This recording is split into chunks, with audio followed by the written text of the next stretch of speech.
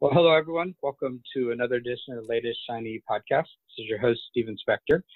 With me, as always, Rob Hirschfeld. Good afternoon, Rob. Steven, good afternoon. We have a great open source lady with us today, and I'm really excited. We worked together at HPE a number of years ago. This will be a great podcast. It's really going to focus on open source. And so let me introduce our guest, Vicky Brasseur, and hopefully I said it correct, who is currently the Vice President for the OSI, the Open Source Initiative. Vicky, thanks for joining us. Well, thanks for having me, guys. Before we get going, maybe 30-second kind of overview of your background so our podcast listeners get an idea of where you come from, and then we'll jump in.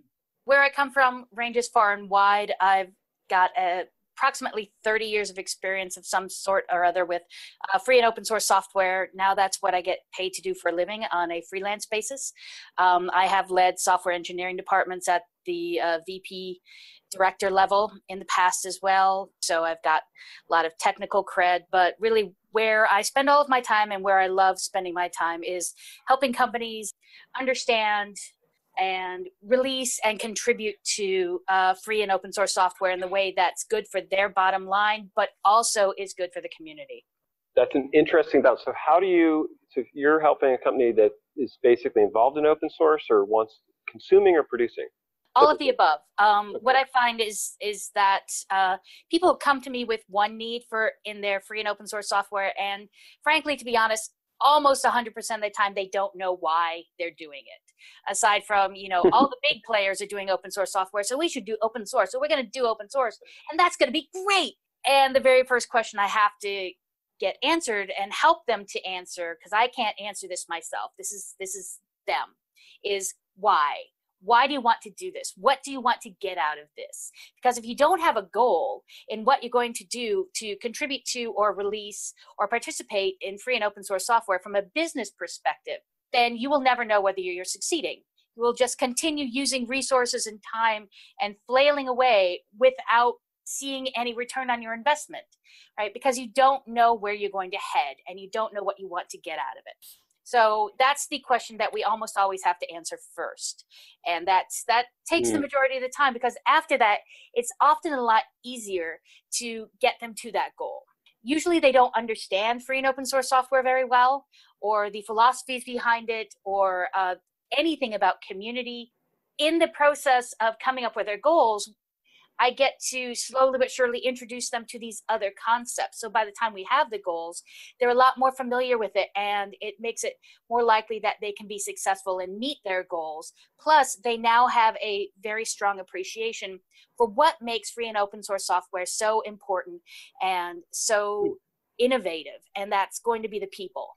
And without understanding that and how to interact with people in an authentic, community-focused way, you won't see any positive effect on your bottom line. So you have to participate in the community in a very authentic way. So it's not just dumping. They can't just dump their software into the wilderness and abandon it and expect good things to happen. Exactly. I mean, it's definitely not if you release it. I'm saying that tongue in cheek, and yet it sounds like your experience and my experience too is people think that that's exactly what's going to happen with open source. Well, yes, but they also expect that's going to happen with their general products, right? If we release this amazing new product, somebody's going to want it. Well, that's not the way it works. You have to figure out their needs and then meet their needs and then communicate that, hey, wave a big flag, look, we've got something that's going to help you, right? It's just like open source software. You can't just throw something over the wall and expect a community to instantly form around it. This isn't like you're throwing a piece of bread into a pool of minnows. They're not all going to come around to eat from your cute little piece of bread just because it's there. So you do have to do a lot more work if you want to be successful. Oh boy, there's so many. I'm like dazzled by all the exciting topics for us. When you're doing that, there's a marketing component. A lot of people consider marketing evil in open source. Do you is that fair? How much marketing is okay for an open source project? I think that's unfair to say that it's just open source people. I think across all of technology and even beyond technology, but because that's where I spend all my time and you spend all of your time. I mean, it's just this bigotry and bias against marketing. And I think it comes from marketing itself has become equated with advertising, and advertising is now very invasive and has been for many years. And we don't like that, justifiably so. We shouldn't like that. Our privacy matters. Just marketers have gotten a really bad rap over the years, and people haven't bothered to understand what marketing actually is. And so we're biased against it. What can you define marketing actually is? Well, marketing is discovering the needs of your market. Who is your market? Discover that first, and then discover the needs of your market. And then that's a separate component from the outreach, which is more of the advertising. So if you don't do appropriate marketing, then you're going to be building the wrong product for the wrong people at the wrong time, and you're going to kind of fail. So marketing is very important on the incoming side. And then you also have the outgoing side, which is the outreach. And that's the side that everybody considers all of marketing, because that's the most visible side. That's going to be the advertising. Marketing is actually a fairly complex thing that we in technology don't understand, and we haven't gone out of our way to understand. Once I did so, it was probably one of the best things I've done for my career, is understanding what marketing really is and how it can be very important to my team and to my company to become successful.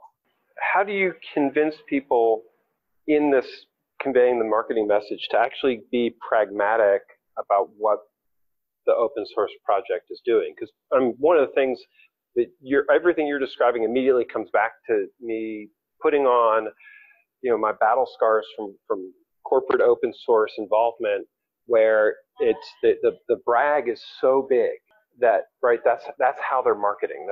It completely undermines everything you just described. But they're saying, I've got to spin this like I would a normal product and promise the moon. And that doesn't feel open source to me. Well, that obviously it is open source because you experienced it in open source. It's not like open source is special from that point of view. It's still composed of people, and people still have their own particular motivations, and they're coming from all sorts of different perspectives in that way. And so for some people, that is open source. But to others of us, that's not, right? And so you do have to continually come back to get open source out of it completely. Open source is a means to an end for your company. So what is that end? Keep coming back to that. What is your goal? What is your goal? And if you're able to come back to your goal and determine what that is, and then figure out how open source and openness can help you reach that goal, and what you can do, the discrete steps within free and open source software. Is it contributing? Is it releasing? Is it supporting through financial things? Is it any of these, all of these? I don't know what that is. And you're not going to either if you don't know what your goal is. You're just going to be spending money and time willy-nilly without having any sort of goal. And if you don't have a goal, you can't be authentic. You can't know what you're trying to do. And so you do get that sort of crappy outreach. You're describing something, and I'm going to make it incredibly obvious, because you're implying something that I think I strongly agree with, which is there isn't a goal. It is your goal in each project's case or each company's case when they're participating. There isn't the open source goal is X. Everybody's got their own reason for doing it. And so right, your consulting component is that discovery is step one. That is absolutely step one. And I spoke at OSCON the other week. I spoke twice, but the second talk was all about how to release an internal open source project. And overall, it was really well received, and I got great reviews, and that was lovely. But there was one person, and this is the person that keeps coming up all the time, this type of person. All they wanted was for me to give them the spoon-fed bullet point list of, here is exactly how you do it. Right. And that list doesn't exist. People who believe that list exists are always looking for the shortcut way to do things, and there is none. If you want to be successful, you have to do the hard work. And that includes thinking it through. What is your strategy for doing this, and what is your goal? And I'm resisting, because we do an open source project, and I'm going to use that as reference, and I'm resisting the free consulting from you. But I have a lot of battle scars from OpenStack days, from Kubernetes days, right? We've initiated this project called Digital Rebar. And one of the things I've seen in all those projects is this idea that people want to show up in a project and basically access the project and the support of the team who's building it for free.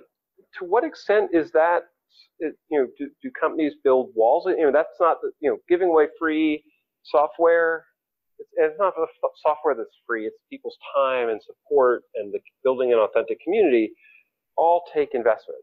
How do you talk through that challenge from somebody shows up and there's no commercial transaction, there's a cost to doing the maintenance? How do you help somebody explain that part of the ecosystem? So that's really more from the community point of view, right? That's you as a maintainer, you're feeling abused, I guess, taken for granted. Okay. And we've always had freeloaders throughout all of free and open source software. I mean, free software has been around for nearly 40 years now. Open source software, as of this year, 20 years. Freeloaders have always been a thing. That doesn't make it right, but it also shows that we haven't done a good job within free and open source software to talk about the value we are providing.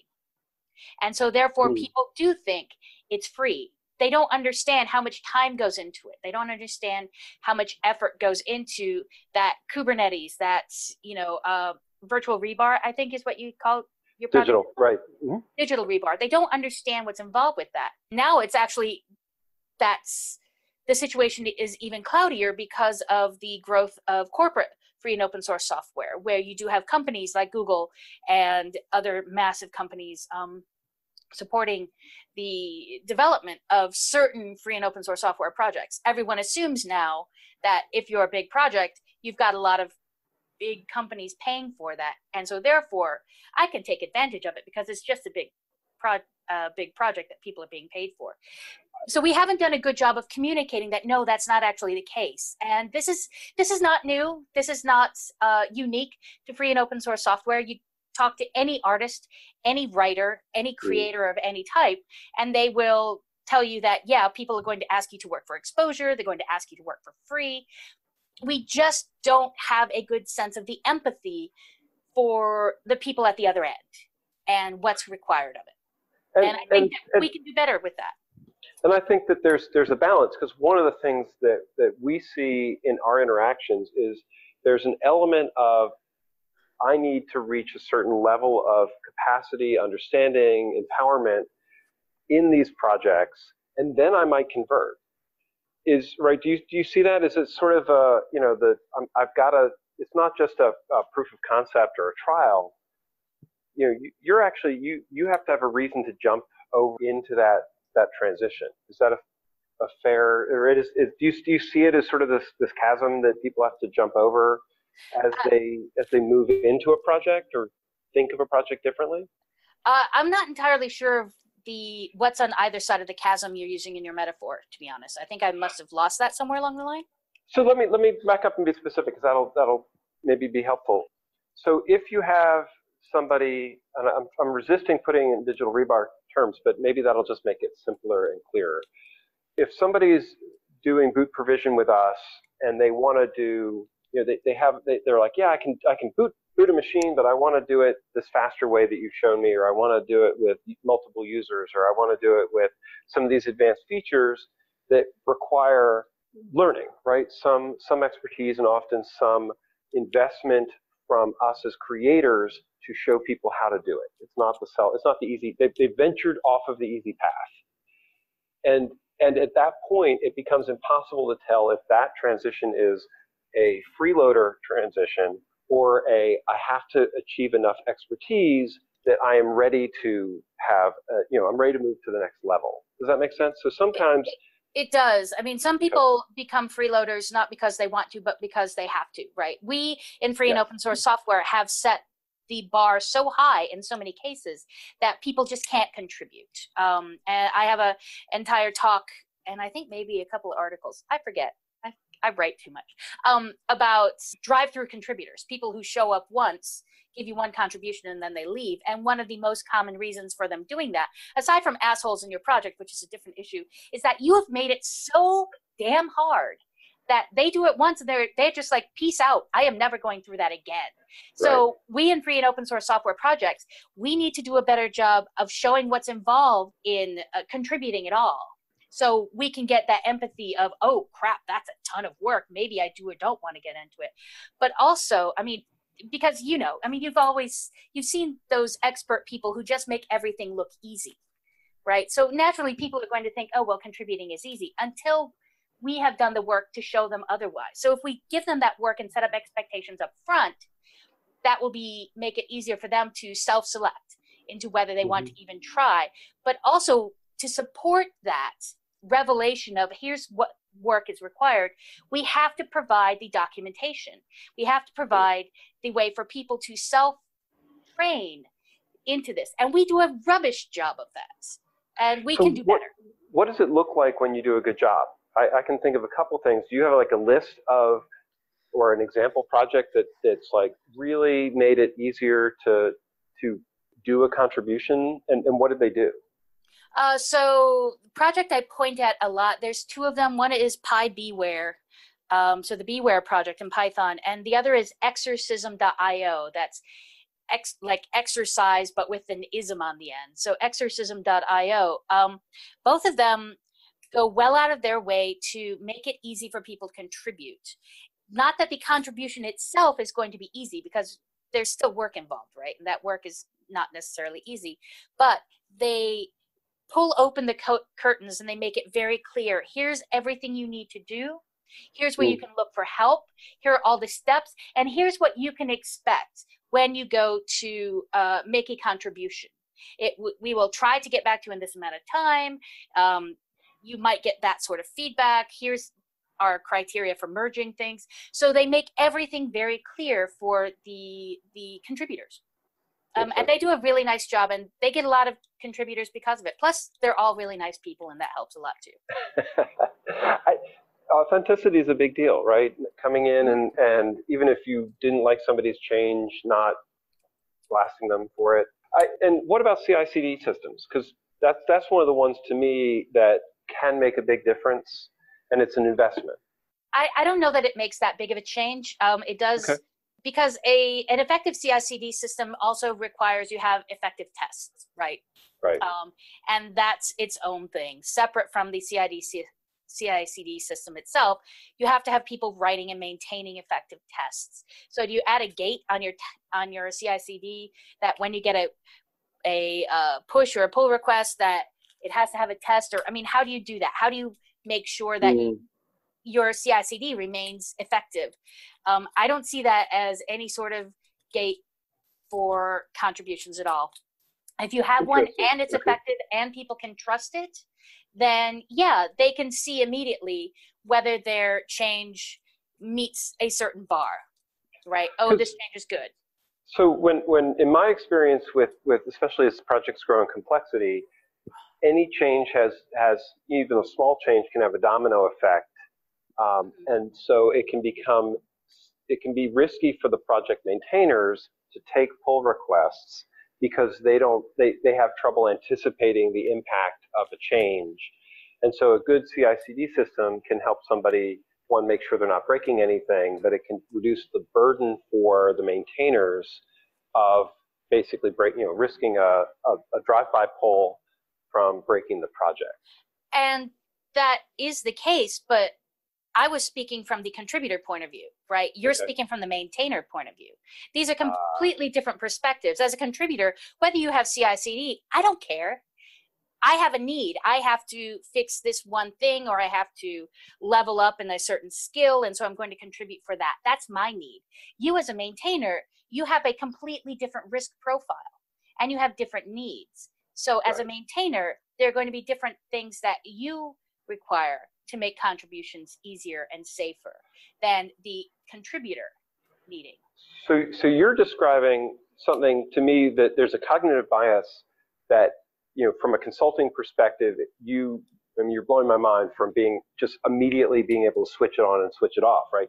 When I approach most projects, I approach them as from a maintainer perspective, I guess, because just where I am most days. How do you help people, build empathy on both sides of it? It just like you do with any other situation where you're trying to build empathy, and that's to raise awareness of what the other side is or may be going through, right? That's something that we as human beings, not technologists, but we as human beings have a very difficult time doing, putting ourselves in someone else's shoes. And we talk about it all the time, but it's easy to say and difficult to do. So you have to think about the other's perspective. Is this become a problem for these corporations who are involved in open source that they I guess it's not, the empathy isn't very natural, or even more importantly, the empathy with a competitor in the same project? How do you express that in useful ways for people? It's not just the corporations. I mean, it's also on the maintainers and contributors side. I mean, the corporations don't understand what's really motivating these people to participate in free and open source software for free, because they're not getting profit, right? So they don't understand that perspective. But the contributors and the maintainers, they're very suspicious of the corporations. And they don't understand that motivation. Why would they even participate? Oh my God, they're going to ruin it. We're going to totally sell out because look, a corporation is participating. And so helping people understand each other's perspective. Because I do walk that fine line. I'm on the business side, but I'm on the community side, and I can actually see what each one is trying to get at. And because I've been doing this for so long, I speak both languages. And that allows me to communicate each perspective in a language that the other side will understand.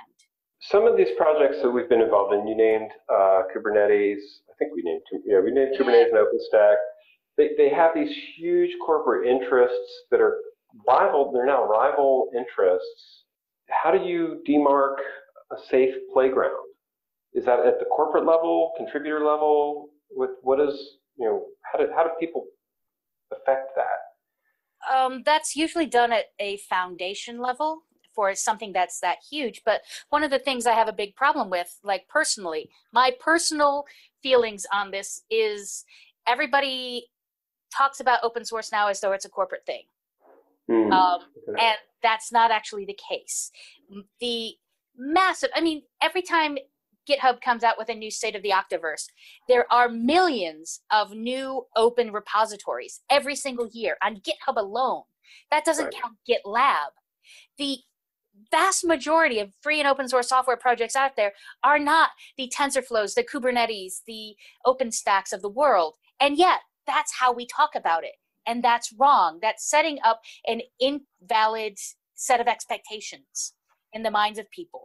This is a massive spectrum from the, thousands of people maintaining an OpenStack, for instance, down to the single person maintaining that one NPM module on which your entire project relies, right? And so we can't get stuck thinking that this is a corporate thing, because it's not. From a consumption perspective, you're in the business of helping companies understand how to consume open source correctly too, and be part of these communities and read the tea leaves for them. I agree with you. There's a huge spectrum. Is there less concern for the one-off, that single contributor NPM repository than there is for the 1,000 contributor infrastructure project? Well, that's one of the things we have to talk through all the time is often they just don't have any sense of the landscape that they're using, that they're existing in, the overall ecosystem of free and open source software that allows their company to survive.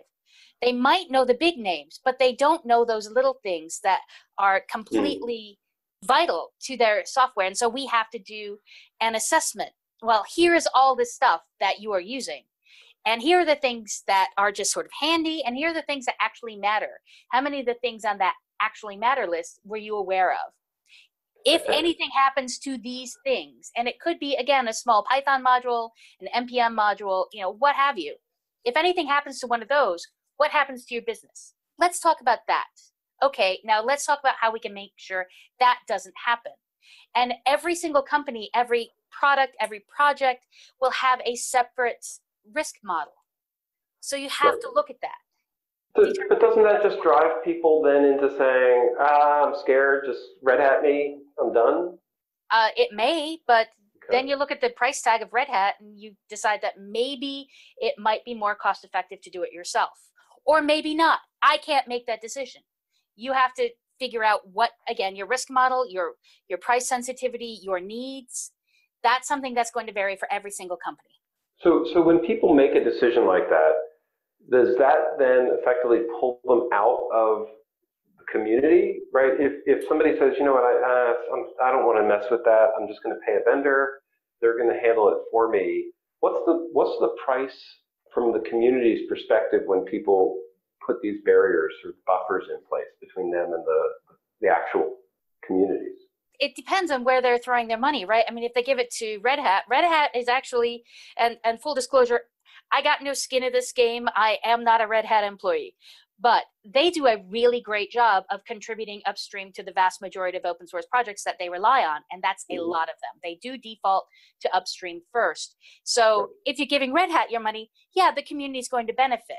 If you're giving it to someone else, I don't know. But also you got to look at, what are your needs? If you're giving your money to one of these companies, yeah, that might cover a portion of the free and open source software on which you rely, but it's not going to cover the rest. It's not going to cover, your Angulars of the world. It's not going to cover some of these other things that you might rely on for your company. So you have to take that assessment and figure out where to put your support and what does that support even look like. It might not be money. It might be something completely else, but I can't answer that for you. And so do you think that companies who are consuming open source from that perspective should adopt a policy of, I'm going to pay into the communities? Just does that become part of the, if I'm consuming software, I need to make sure that there's a net balance somewhere, that that I am funding it, or that I'm not being a freeloader? There's my personal perspective, and then there's the perspective of my clients. So my personal perspective is you give credit where credit is due, and you support the people who are helping to lift you up. If that means that you contribute to free and open source software in whatever way in whatever form contribution takes, does not have to be code, does not have to be money. There are many ways to contribute. If that means that's how you do it, great. If from your personal business perspective, that doesn't make any sense, we're going to have a strong conversation about that if you have brought me on as a consultant, and we will talk about it. And if it turns out that it does not make sense from your business perspective and your culture to contribute to and support free and open source software that way, that's great. You will have come to that conclusion, and then our relationship as a consultant and employer will also have come to its conclusion. Makes sense. Which is fine, right? That's their decision. They're free to make it. I agree. And I struggle with this because, right, I participate in a lot of these communities on both sides. I never feel like I'm putting enough back in that I'm getting. And I guess that means, that's, I think, hopefully everybody sort of feels that there's more they could put back. I guess I think of a business continuity problem. If I'm depending on these communities of people to create things that I depend on, but I'm not making sure that they're healthy. And you're right, it's not just monetary health. It's notoriety, it's visibility, it's bugs, it's documentation. I'm 100% behind you. I'm more than 100% behind you. I wrote an article in Linux Journal in May, I believe, maybe June. I forget. Time has no meaning. But I recently posted it to my blog, anonymoushash.vmbrasseur.com, and it's all about how free and open source software needs to be a part of your corporate sustainability plan. Because you do have this pipeline of things that you rely on and your business relies on, and if you're not supporting it, hell, if you're not even aware of it, then you're putting yourself at risk and your company at risk and all of your employees and their welfare at risk. So you must look at free and open source software as a part of the things that you have to support, just like the environment, just like the welfare of your employees. That's something you have to invest in for the best benefit of your company. And if you don't see that, I can't make you see that, because you're obviously just going to fail, and that's your problem. Well, this to me. So when I was at Dell and we were spinning up a whole bunch. This is in the pre-OpenStack days, and it ties into what you're describing. We would build up a new project with a company, often a startup. The very act of us being engaged with that startup would then lead to it getting acquired, often by a competitor, and all the work we did to bring that project up just went away. And I see vendors today having less continuity of support for projects that they do than open source. from that perspective. So, Mhm. right, you're talking about business continuity. The likelihood of an open source project, disappearing off the face of the earth is pretty low compared to some of the vendors' software. Actually. Exactly. Yeah. I mean, you never can tell, frankly, when somebody's going to be acquired, when they will completely crater, when they will suddenly decide they want to go to the evil side and start selling all of your data and you disagree with it, so you have to pull out. You don't know that. But with free and open source software, especially things that are under copyleft licenses, you are guaranteed that that will always be there.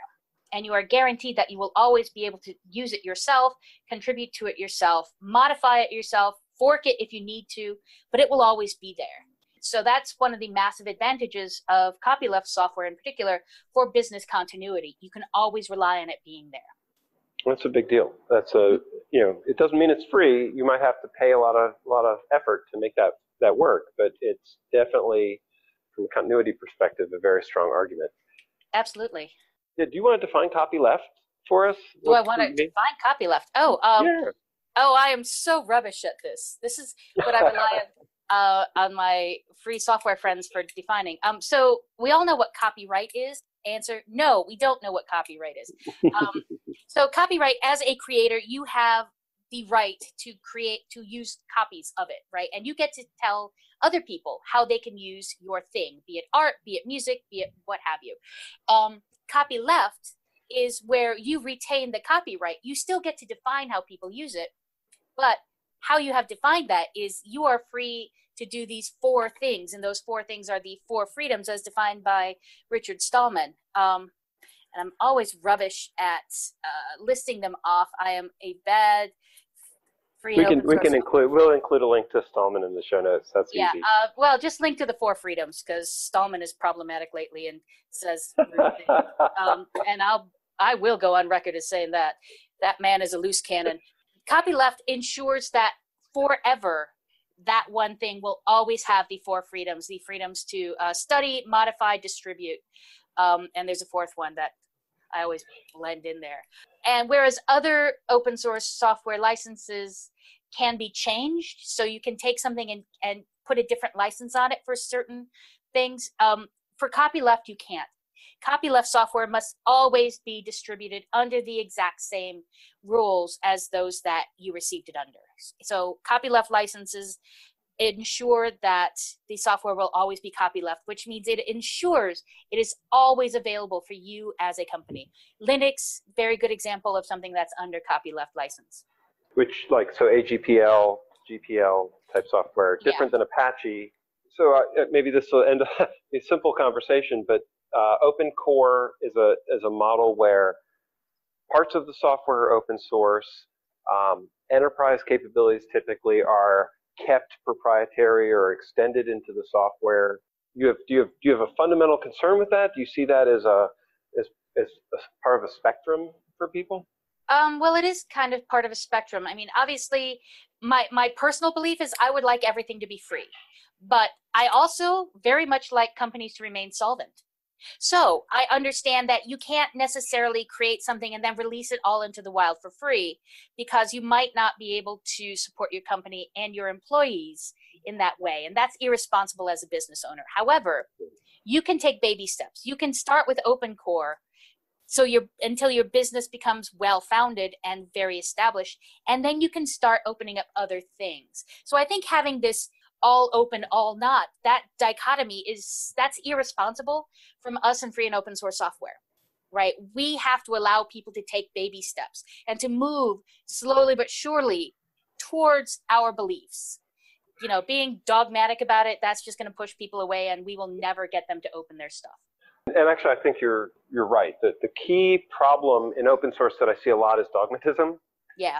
I like your pragmatism here. One of the things for us, when we look at open versus held back, because some stuff we held back is still open, it's a matter of protecting our time so that people don't run with scissors. And to me, that there's an element with open core models of saying these are things that add complexity into the project. that aren't for casual observers. Does that make sense? Not really. Approach. No, Okay. because open core, it's open, it's out there, right? Right. And it sounds like the things you're discussing are things that you have held back because they could add additional overhead burden to the team or to support or what have you. And those things would remain closed just because, I know, it's kind of like a restaurant having 20 tables and only having 10 of them served because they don't have the staff to seat all 20 of them. And to me, it seems like, I know open core is those 10 tables that you're serving and you have put out there. But once you're able to support more tables, once you get more wait staff on, then you can start opening up more tables and by releasing new things because you'll have the staff to support them. That's what it kind of sounds like you're saying. I like that analogy. The other side of it for us and the way we look at it, and I think the way I see good projects doing it, is that if you can create some self-service options so that those first tables require less load, then you can open up more tables. I actually really like this analogy, right? Because there's a commercial component to open core where you're saying I need to make money and I need a barrier to trigger that making money. But there's also a time element to governing your project, right? To providing real support and helping people be successful. So I like this restaurant analogy. It's a smart one. I just kind of pulled that out of my butt, but let's go with it. I like it. I'm going to try to remember this and use it again. But really, open core is nothing new. We've been doing this for as long as we've had free and open source software that's at all commercial. MySQL did it and everyone else did it. You'd have dual licensing or you'd have a community version and an enterprise version. Open core is just another flavor of the same thing we've been doing the entire time in free and open source software. It's a buzzword. It's a handy buzzword. And frankly, a friend of mine, Michael Downey, he works at the UN on digital, I forget, but he works at the UN on free and open source software. Great guy. He was asking the other day, what do you call the opposite?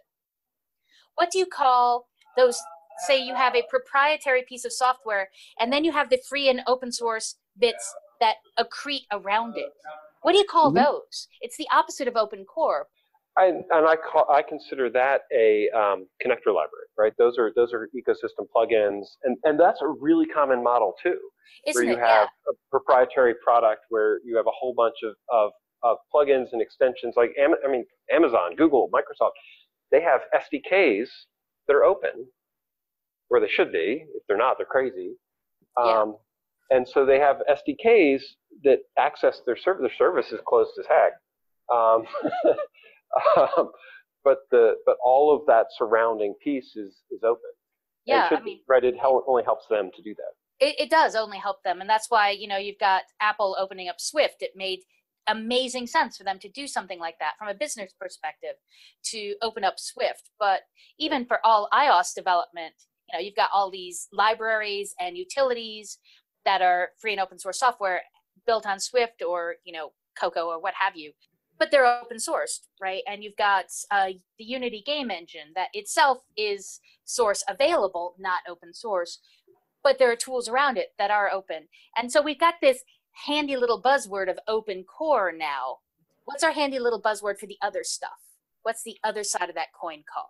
And that's I would call those SDKs, but that's the... SDK is the thing that enables all of the other little bits to be created. Anyway, it was a very interesting conversation that Michael brought up the other day, and it's something I've been tossed in the back of my head and thinking of from time to time. I like it. It's a good question. Yeah, he's a great guy. Brilliant. So Vicky and Rob, this is my time, and everyone's always like, really? Because when we do these podcasts, right, Rob, I go, we can go 30, 50 minutes. We go 30. We'll never go more than that. And as usual, we're nearing 50-minute range. But Vicky, fantastic. I know you have a new book coming out. I believe it's called Forge Your Future with Open Source. Is that correct? Yes, it's done now. We're in post-production. It's on Pragmatic Programmers. It is in hard copy in September, but it's available right now in beta at Pragmatic Programmers, so pragprog.com. It is the first and only book about how to contribute to free and open source software. And this is for you as an individual. You want to contribute to open source. Where do you even get started? How do you do that? Well, step one, you pick up this book. because it will give you all of the other steps. To follow you, Twitter, any other places? I know you have a website as well. So my blog is anonymous hash, all one word, .vmbrasseur.com, or you can just go to vmbrasseur.com and there's a link there that will take you over there. Twitter is the best place to follow me, really. So just at vmbrasseur. Pretty much if you see a vmbrasseur anywhere online and it's not me, I want to know because I need to go smack someone. And I think we're going to get this out because you're just speaking at the Open Source Summit at the end of the month in Vancouver. It's been a long time. I will be there as well. It's been a while since I've been an open source event. So we'll get this out early. So if you're listening to this and you like what Vicky had to say, go search her out in Vancouver, and search out myself. I'll be there, and possibly maybe we'll get some podcasts live from the event as well. So Vicky and Rob, thanks for joining us. Really appreciate it. Fantastic open source podcast. And look forward to talking to both of you again in the near future. Excellent. Thank you so much, Stephen and Rob. This has been fun. Excellent, Vicky. Thank you.